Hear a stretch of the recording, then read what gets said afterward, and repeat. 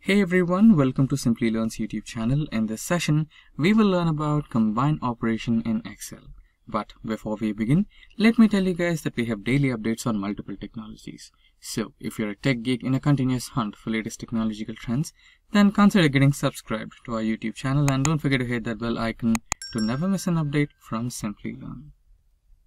Now without further ado, let's get started.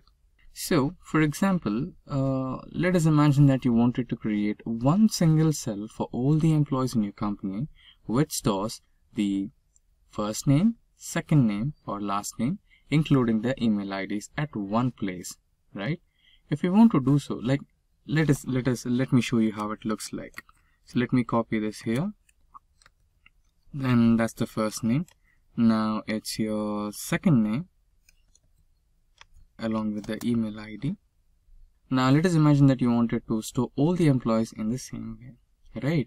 So you can do this by using combine operation in Excel. Now all it takes is just a simple formula, that is equals to, and the first cell address, that is A2, and you can use an ampersand sign. Now you can use the next cell reference, that is B2, and then colon and the last cell address, that is E2. Now press enter.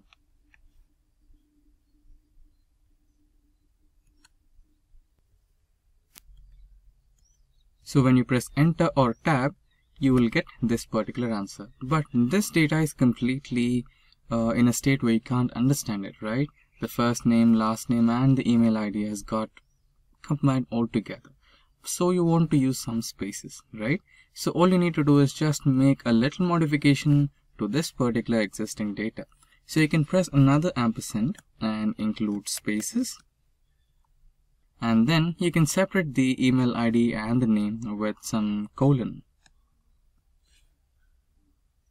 So now we have separated the first two cells, that is the first name and the last name, with a space using the ampersands.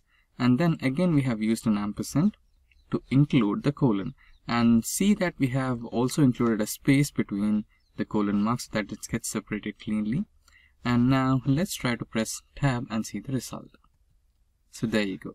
The first name and the second name is separated by space, and the email ID and the complete name is separated by a colon. Now you can use this to all the cells, and there you go. All the first name, last name, and the email IDs have been printed here. So that's how you use the combine operation in Excel. I hope this session was informative and interesting. If you have any queries regarding any of the topics covered in this session, then please feel free to let us know in the comment section below.